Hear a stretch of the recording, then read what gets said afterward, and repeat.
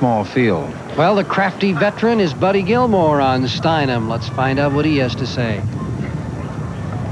Buddy Gilmour, it looks like Steinem races off the engine most of the time. What's your strategy here tonight? Well, it just depends how the race goes. She'll race either way, and it really don't matter. But in with these 6 fillies, they're so awful close. No matter which one gets the race and luck will win this race. That's how close they are. You know, they're in a half a length.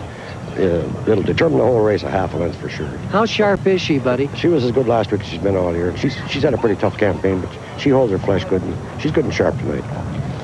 Racing luck, that's what it's all about, isn't it?